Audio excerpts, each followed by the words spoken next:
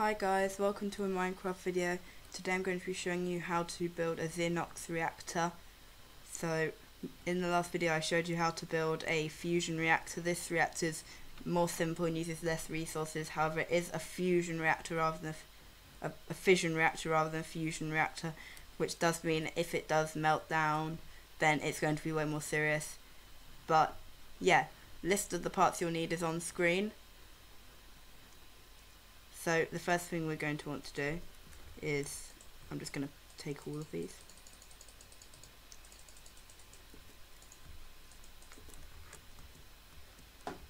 Now you're going to place down your reactor here. Link for the template that I've put and built is in the description. So then we're going to come out here and place two of these tanks here and here, and then we're going to link these up.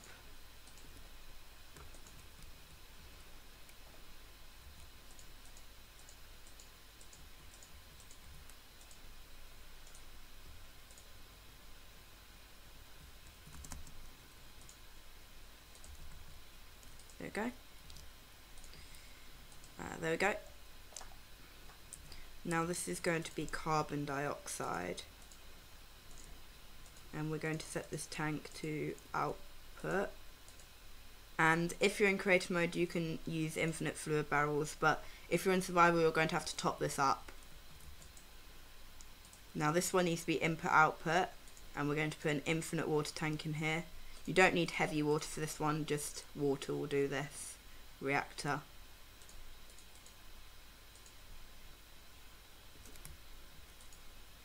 And then you should see both these gauges here on either side are full. So just a quick crash course on the reactor. We want these ones to be as high as possible, and we want this one to be as low as possible.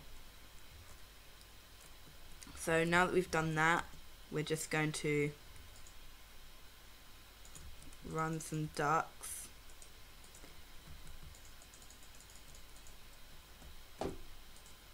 To there actually. Then we're going to place down our industrial steam turbines, and then we're going to put our identifiers in these, and then we're also going to put our red copper cables at the back, and then place an energy storage block here.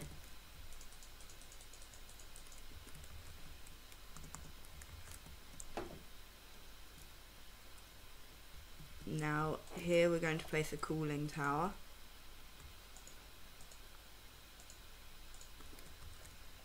and we're also going to set these to super dense.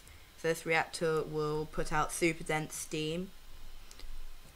So now we're going to put these along here and set it to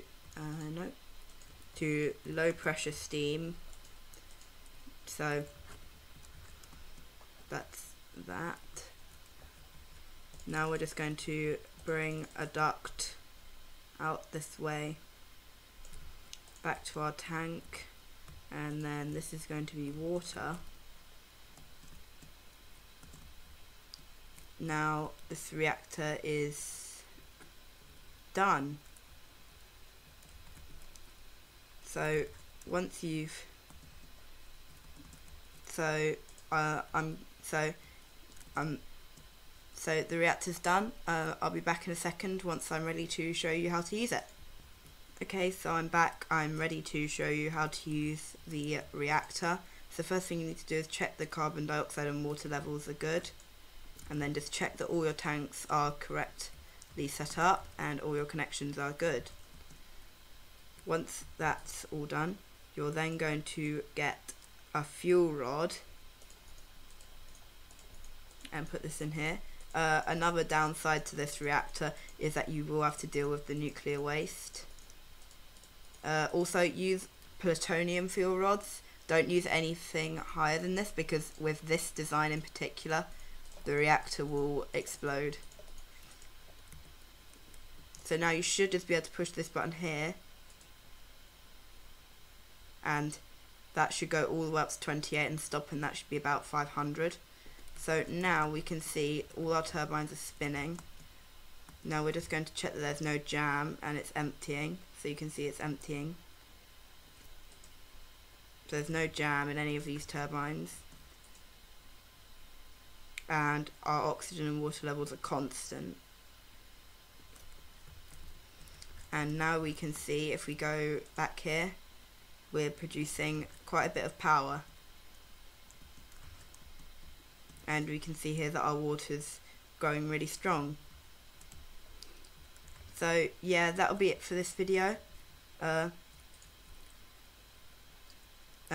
Sneak peek, the next video is going to be an oil fracking plant.